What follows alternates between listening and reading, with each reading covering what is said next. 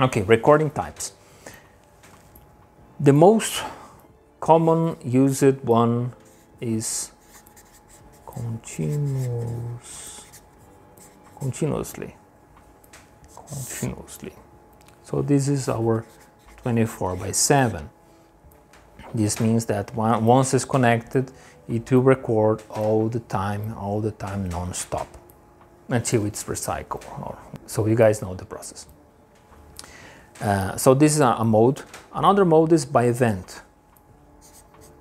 And when we say event, we can explode here in lots of type of events. We have motion detection. So the standard motion detection will identify a group of pixels changing from the scene, from the static scene that it's pre-analyzed from the camera. So when it detects this group of pixels moving around the scene, it will raise an event, and then with this event you can trigger a recording.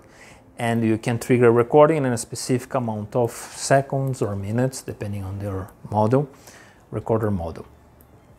This type of event was used for several years, but the problem with the motion detection, the standard motion detection, is the number of false alarms, false events, because it can be triggered by a tree moving its leaves, the shadows, shadows moving around the scene, light changes, have like a sunny day and a cloud appears and to be a little bit darker can trigger the motion. So we have new ways to detect motion type of events, and it's the smart motion detection.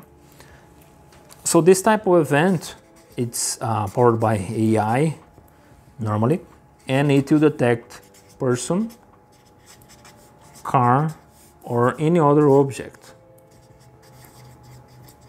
You can have a motion detection detecting other type of objects as well, but normally we use person and cars for the general monitoring systems.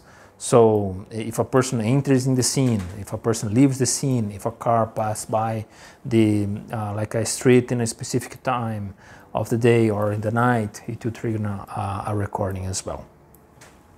At the temper, this temper event is if a camera is, so if someone put like a flashlight to the camera or try to spray something, block the image. So this analytic can trigger a recording, of course, not in the camera that is suffering the attack, but you can have other cameras that are pointing. So let's assume we have this camera here, and then we have this camera here, that is not in the schedule to record this time.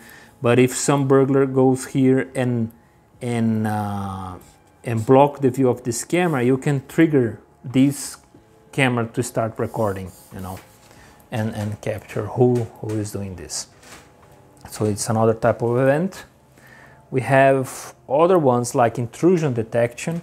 You can have the scene here and you can draw a line or a shape. So if someone pass through this shape or pass through this line, it will trigger as an intrusion detection.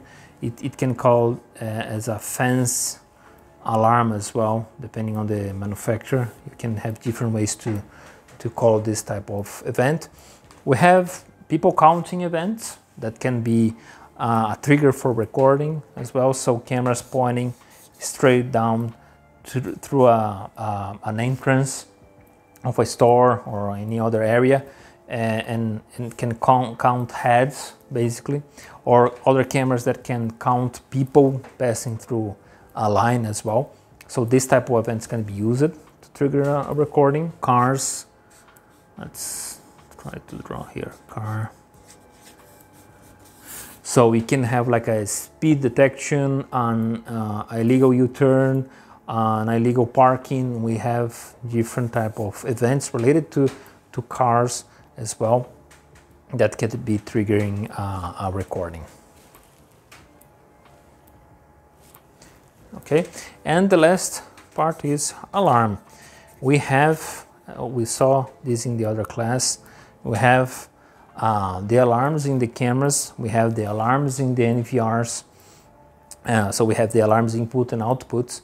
So in this case, it will be using the alarm inputs on the devices, so or in the cameras or in the recorder, and then this can trigger a recording. So let's assume a very low type of integration, low level type of integration with an intrusion system, an intrusion panel. If the intrusion panel is alarmed, it can close a contact, and this contact is connected to the NVR input 1, for example, and then it will start to record a specific region. So if close another input, it will start to record other region from on the installation. So we can do this type of triggers to start the recording. Okay.